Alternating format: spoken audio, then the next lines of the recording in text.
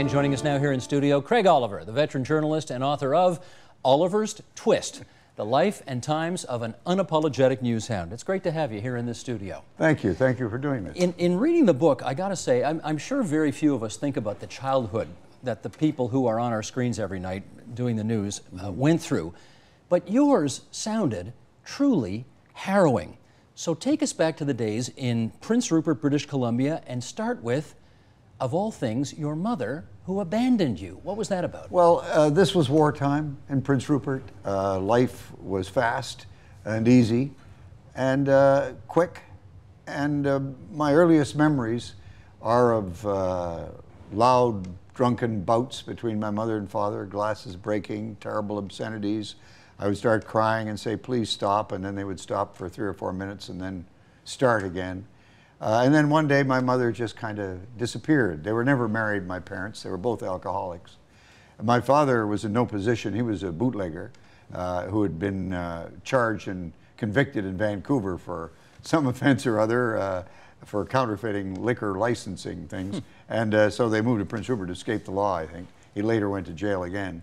Anyway, so he couldn't look after me, so he kind of found homes for me. You know, he would dress me up and take me around to the homes of strangers who obviously took money to take me in. You lived with 5 different families between the ages of 7 and 14.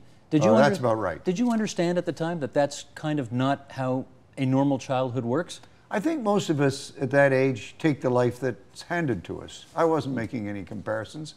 I dealt with the world I had.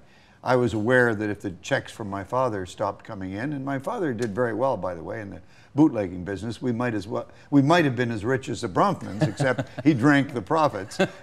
Anyway, if the money stopped coming in, I was out the door. That was always clear to me. So I early realized that the most important person in the world, it was me, in terms of who could look after me, that I had to look after myself and protect myself.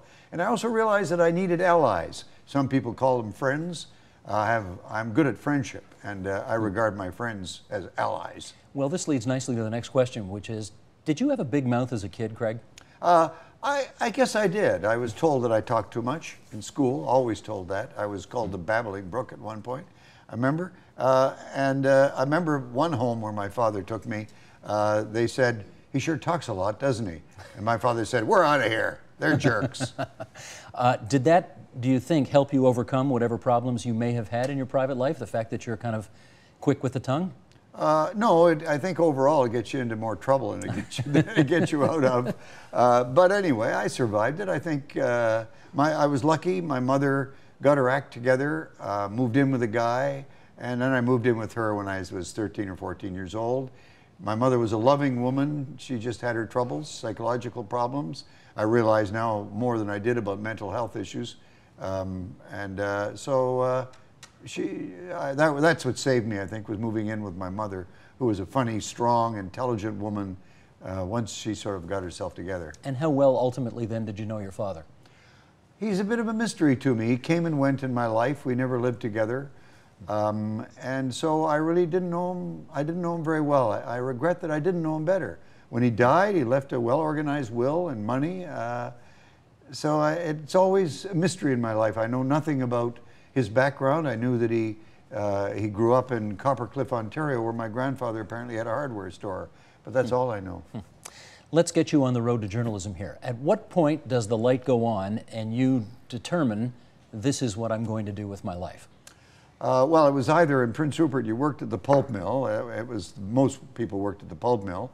And I guess I would have ended up there too, but there was also a tiny radio station handed to the Canadian government by the U.S. Army when the war ended.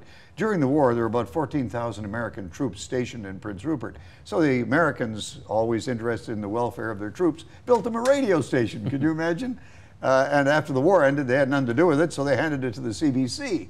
It was the smallest station in the empire. If we lost a light bulb, we're out of business. It was 250 watts. And so I applied for a job there as a summer relief announcer. And they hired me because they were desperate. I knew they were desperate.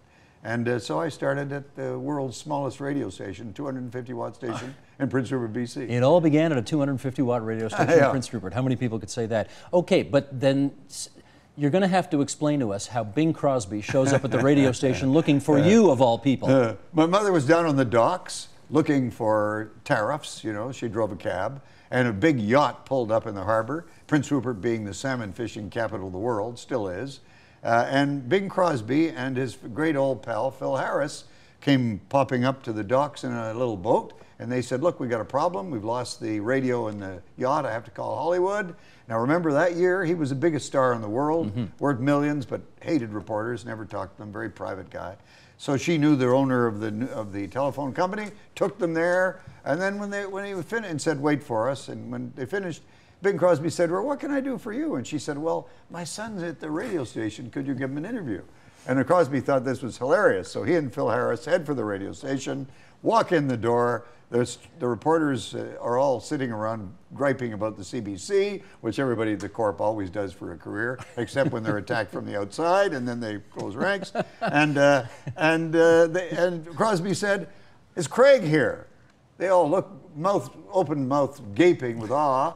Well, no, he isn't, Mr. Crosby. Well, tell him his old pal Craig popped in to say hello, and then he disappeared. Nobody even said, wait a minute. You were a hero for I a was day. off with my day off. Your day off. But you basically did everything at the radio station, like everybody did in those days. Everything. You did I absolutely cleaned the place. And we, you know, once a week we had to clean everything, and I'll never forget cleaning out a toilet bowl one day. There I was scrubbing, and the senior announcer, Merlin, Uncle Merlin, we all had little titles there, said to me, you know why you're doing this, Oliver? And I said, no, sir, why am I doing it? I've never forgotten this advice, by the way. He said, so that our powerful and important jobs will not make us too proud. I thought, oh, okay. That's not bad advice, actually. Yeah. Yeah. Okay, let me move you into, you then move to CBC in Regina, and you get to know Tommy Douglas pretty well. I guess he's the Premier of Saskatchewan at the time. And I was covering the legislature there. You call him the best speaker you've ever heard. Still? Yeah, funny, always making points. And this was in the days when, you know, our film and the cameras ran out every 2 or 3 minutes. And Tommy would say, well, just signal me. So Tommy would be going on in the speech, our film would run out. I would signal to him that I'd run out of film. Then he would go into one of his stories, wonderful stories he would tell, until I signaled to him that we were rolling again, and he would just gracefully sneak back into his message. Tommy was a great guy. I admired him immensely and enjoyed his company. And he always had that Scottish burr. And I loved the way he used to say my name, Craig. Craig, it's good to see you. Now, you were too circumspect to go into much detail on this, so I'm going to give you an opportunity to go into more here if you want to. But you described the Trudeau governments of the 1970s and Ottawa of the 1970s as being filled with hedonism, sex, and drugs. Now, I was a little younger than you at the time, so I don't remember it that way, but care to elaborate? Well, that was the style in a lot of places. Not everybody was using drugs. Pierre never used drugs. You know, he regarded his body as a temple. He would never do anything to violate the temple of his body. But many people in his government did. I went to parties where everyone was smoking marijuana. I remember one night everybody put tea cozies on their heads. Imagine how ridiculous we all looked. I didn't smoke it only because I found out I was allergic to smoke, and I still am. And it gave me awful flu. So I was observing the rest of them. There was a little bit of cocaine, not very much, but there was an awful lot of fooling around, a heck of a lot. This was, you know, after the pill, life was easy, and that was his government at the time. But it was a serious government too, you know. I mean, brilliant people worked there. I don't want to blacken the name of everyone in the Trudeau government at that era. Well, 1979 comes along, and Joe Clark unexpectedly upsets Pierre Trudeau in that election. And I want you to tell us what happened at a news conference in Prince Rupert where your mom and Joe Clark's wife almost came to blows. Yeah, Joe's wife had just had a baby, and I think she was going through a little of the postpartum stuff. Maybe, I don't know, I never figured it out. I was on the Joe Clark tour as a reporter. At the airport, my mother came to see me off. Joe was in Prince Rupert. I got up to ask a question. Joe had the worst trip I've ever been on. We were arriving in places and there'd be nobody there. He had no organization, no advance man, nothing. It was a disastrous trip. And I was kind of leading the pack, pointing out every night on the national news how bad this trip was and how hopeless Clark was looking as a leader. So I got up to ask a question, and Maureen shouted at me, "Stop crapping on my husband, there you go again." And my mother shouted back, you shut up, you leave my little boy alone or I'll come and kick you. So Joe had to calm his wife down, I had to calm my mother down, who by then had had a drink or two. And I got back to Ottawa and ran into Pierre at an event, and he said to me, "You never worried me, Oliver, but I don't ever want to run into your mother." Now, the conventional wisdom on that election was that Clark lost it in the House on a vote of confidence because he couldn't count. Yeah. But then you had a conversation with Don Mazinkowski, who gave you another theory on this. What I happened? had lunch with Don, one of the great guys in the history of Canadian politics, by the way, a wonderful gentleman. Mulroney's deputy prime minister, leader, for those yes. who forget. I had lunch with him that day, and he said, we're going to take a defeat tonight because all the polls are showing we can probably win. We've looked at the numbers. We think we can win it. And so they did. They knew they were going to go down. And in fact, they even had a chance when Ellen McEachen stood up. They could have changed the business and given themselves some time to work things out, but they didn't. They went for the vote. So it wasn't a question of Joe not being able to count. Their judgment was that they could win the election. And I think most of us felt they were right. And Clark was running a good government. And even then, it was all about reducing the deficit. And the Trudeau people, you know, they didn't care about the deficit. They used to say to me, nobody cares about the deficit. Canadians don't care about the deficit. We're just going to let it roll. Let me talk to you now about the Rideau Canal and Arctic Canoe Club. Yeah. What is that? That's a little group that my dear friend Tim Kotcheff and I started together. We started making Arctic trips, Tim and I, alone, and that can be dangerous. One canoe, you're in that cold, fast water, you hit a rock, you dump, you're out there all alone. So we decided we better get other people into this trips. So over a period of 30, 35 years, we collected a group of friends in journalism and in politics who just joined us for 30 years of high Arctic canoe trips. And this was high Arctic. Most of these trips were north of the Arctic Circle. We did 7 rivers that had never been paddled before in Canadian history, except perhaps by Inuit in their vehicles. And we all became close friends. We made the most northerly trip in world history, I think, to the end of Ellesmere Island, about 700 or 800 miles from the North Pole. And we just, so that's what, we just called it the Rideau Canal because that's where I lived, an Arctic canoe group. You're going to have to explain something to me here because the stories you tell have many of you almost drowning, heavy winds, rain, screaming at friends, Donald MacDonald, the former finance minister, you know, blasting you for almost getting one of his kids killed. Yeah. How is that fun exactly? Well, it wasn't always, but most of the time it was. And in that case, I made a judgment with Don, and his kids were on the copper mine. I made a judgment to cross a wide stretch of lake, and it was a wrong judgment. The wind came up. I couldn't have predicted that, and we had to really go for it with big white caps. And Don was pretty shaken because his kids weren't great paddlers. But anyway, we made it. We were all fine. And Don that night enjoyed a lot of glasses of scotch, and so did I. It came down. Yeah. How did Pierre Trudeau end up in that club? This was after he was defeated in '79. I had an old friend named Eric Morris, who was also a friend of Pierre's, and I ran into him at a party of Eric Morris's birthday. Eric Morris being the founder, really, of recreational canoeing in Canada in the 20s and 30s. And so I said to him, we're going on a trip this summer. Some of them people coming, you know, why don't you join us? It was obvious to me that he was suffering. He didn't take that defeat well. And he said, you know what, I'll come. So we went to the Hanbury-Thelon River, and he was a good companion. He kind of told a funny joke at one point in the middle of the trip. There was a phone call come in for somebody, and who did he say it was? No, it was an airplane. Airplane coming in, that's right. Came in very close over us. And Trudeau said, the Clark government has fallen, and they've come to get me to form a new government. Well, not very far after that, it was true. That's exactly what happened. Yeah. You talk about this in the book, so I'm not going on untrod territory here, but... Go ahead. I can take untrod. Yes, you can. There were some suggestions and whispers around that you were too close to the Liberals. Here you are canoeing with Pierre Trudeau. You've got Donald MacDonald there as well and others. Yeah. Do you think it was true? Oh, I was. You were? Yeah, I was. I compromised myself terribly. It just kind of happened slowly. I met Trudeau because Iona Campanola, who I grew up with in Prince Rupert, was in his cabinet. So it was she, in those days, she needed an escort that was a safe escort. Nobody would think we were romantically tied. And so I started going on all kinds of events with Iona. And so I got to know Trudeau that way. That's how I knew him, to be able to invite him on the trip in the first place. And then through him, I got to know members of the cabinet, and they felt that I was a friend of Pierre's, and they would ask me, you know, can you talk to the boss about this or that? I can't make any headway on this issue or that. I would be with cabinet ministers at dinner. I'd be hearing cabinet secrets, really, and then not be able to use them. And I realized that this had compromised me terribly. It had. I'm not particularly a liberal ideologically. So my boss and I agreed that I needed delousing for a while. And I left for Washington. They sent you to almost Washington, 10 years. where you ended up at a private party for Ronald Reagan. Now, Yeah. how did that happen? Well, I'm at my office one day, and I get this blue bordered envelope from the White House inviting me for a private dinner with Ron and Nancy. And he's president at the time. He was president, yeah, at the White House.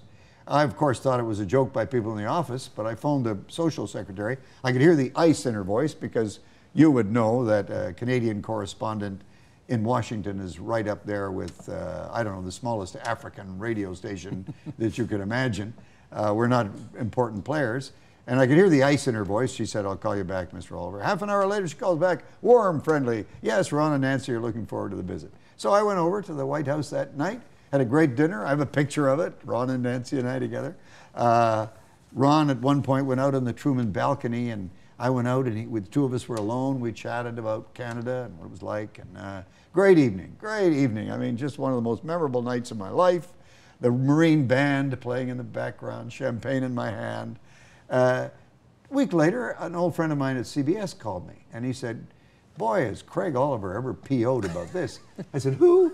He said, Craig Oliver, he's the head of public broadcasting, radio and television, and he's a friend of Nancy's, and you were supposed to be him. They got the wrong guy. And you profited from that. That was all right. I did. Now, at one of these private Washington parties, apparently, Bill Casey, the then director of the CIA, approaches you and tells you Pierre Trudeau's about to quit. Yeah. How did he know that? Well, you've got to wonder. Eh? I mean, I think at that time especially, when relations were very delicate with Trudeau, they were very bad, and they wanted to make an energy deal with Canada very badly, for reasons we all understand. So my guess is that they had them pretty carefully bugged. So I phoned Pat Gossage, and I said, who was then the Prime Minister's press guy, I said, is anything happening with Pierre? He said, no, as far as I know, he's not going anywhere. I said, oh, okay, well, I guess the person I heard was just talking off the top of his head. A week later, Pierre took his walk in the snow. And retired, and that was it. Yeah. I mean, would you have considered I remember asking Bill Davis this once after Pierre Trudeau had died. I said, were you and Pierre Trudeau friends? Yes, we were. And in fact, I actually said that to him. I said, you know, I'm wondering if we know each other well enough that I could consider you my friend. And he said, yes, you could. Huh. And he made sure I was invited to the funeral. And we had a lot of good talks. I was very fond of Pierre. He was a real good guy, but he was a very private guy. In that sense, you know, there were similarities between him and Stephen Harper. They're both intensely private, very intelligent, essentially with a shy edge to them. The difference is that Trudeau was theatrical. He really loved theater, and a lot of what he did was theatrical for effect. But he was really an introvert, Pierre, and the same way that Harper is an introvert. Mm-hmm. I remember when I asked Mr. Davis the question, he said, I'm not sure anybody ever really was friends with Pierre Trudeau. No, if you said to me, was I close to Pierre Trudeau, I would have said no. Okay. Nobody was ever close to him. Okay. He guarded himself very carefully. You couldn't get him into any kind of personal intimacy in terms of discussion, ever. But also, he was a person without any vindictiveness. He was, you know, he regarded people as political opponents, but you'd never hear him talk about them as enemies. And I remember one trip when somebody really unloaded viciously on one of his political opponents, and he said, save the personal stuff, stick with the issues. Don't waste your time on people's personal lives. What would you say was his greatest virtue? His greatest virtue was he knew who he was. The same way, by the way, that Stephen Harper knows who he is. He knew exactly who he was. He knew what he wanted to do. It took him a while to get there. He knew what he wanted to do. He had great charm when he decided he wanted to have charm. And he was a person who believed in compassion and justice. Since we're talking about Harper as well here, you reveal in the book that Prime Minister Harper actually called you at the beginning of his tenure to ask your advice about stuff.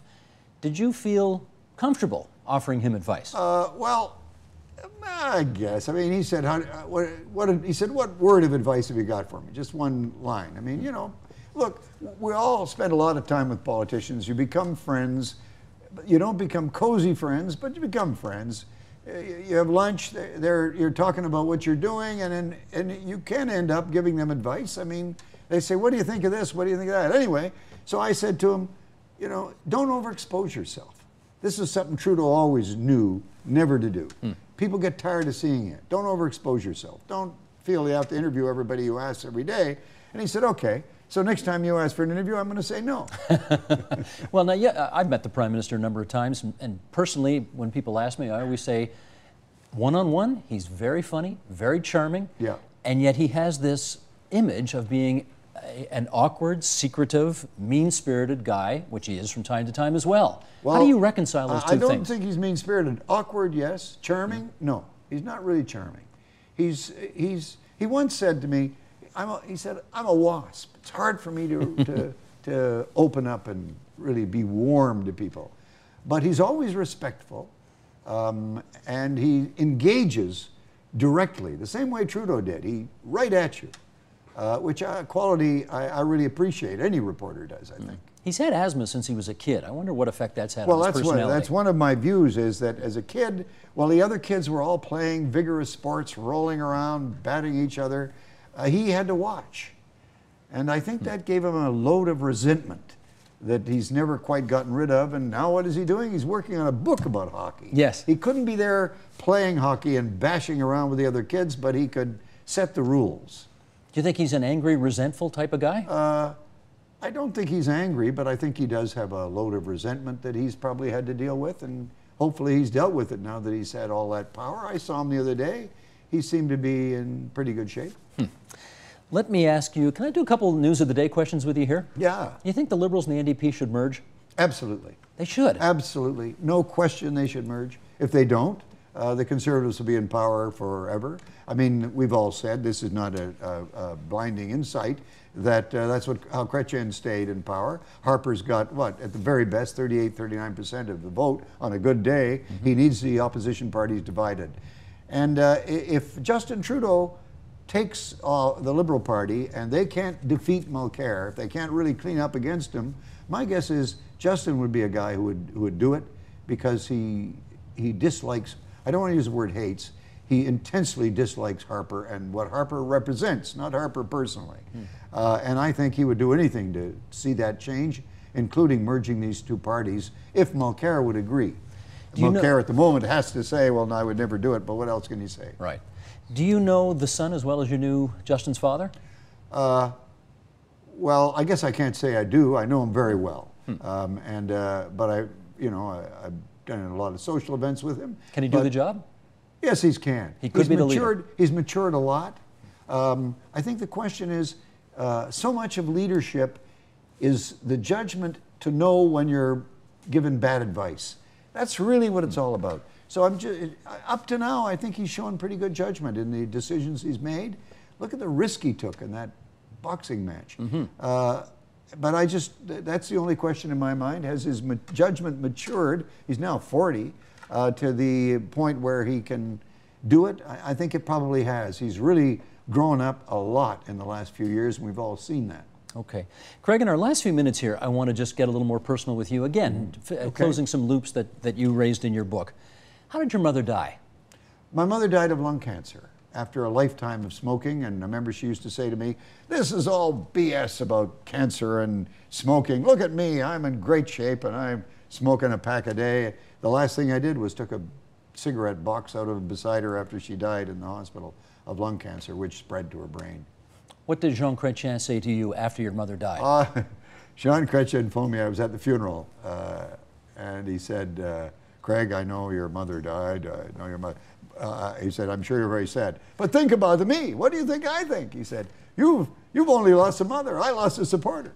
My mother loved Chrétien. My mother loved him. My mother saw a vulnerability in Chrétien, which most people don't see, maybe because of his childhood palsy, if I've got that word right. Palsy, yeah, it's Bell's palsy. Palsy, yeah, Bell's palsy. She really liked him. And at one point, there was a campaign which I didn't know at the time. She decided to work at his headquarters. Every time the phone rang, this was in Vancouver, the phone rang, she'd say, Mr. Chrétien's headquarters. They'd say, no, no, no, this is the headquarters of the candidate. Well, isn't Mr. Chrétien the boss? Well, yes, he is, but, well, then I'm answering Mr. So they finally had to find somebody else to answer the phone. Those who know you don't see well.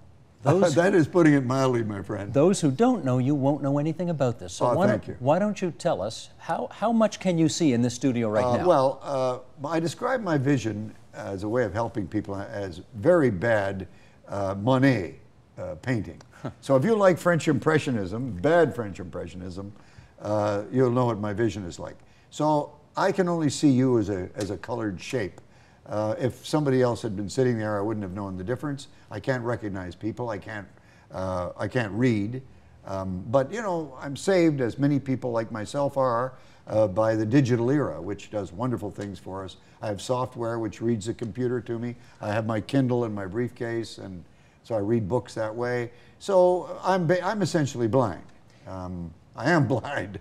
If you can't read, when, for example, you used to host Question Period, or when you're doing a voiceover track for a script, how do you read your script to lay it down? Well, first, when I'm talking on camera, I memorize what I'm going to say. The crews have built a great big light, and I look at the light so I know where to look, and I memorize this is why my on-camera is usually short.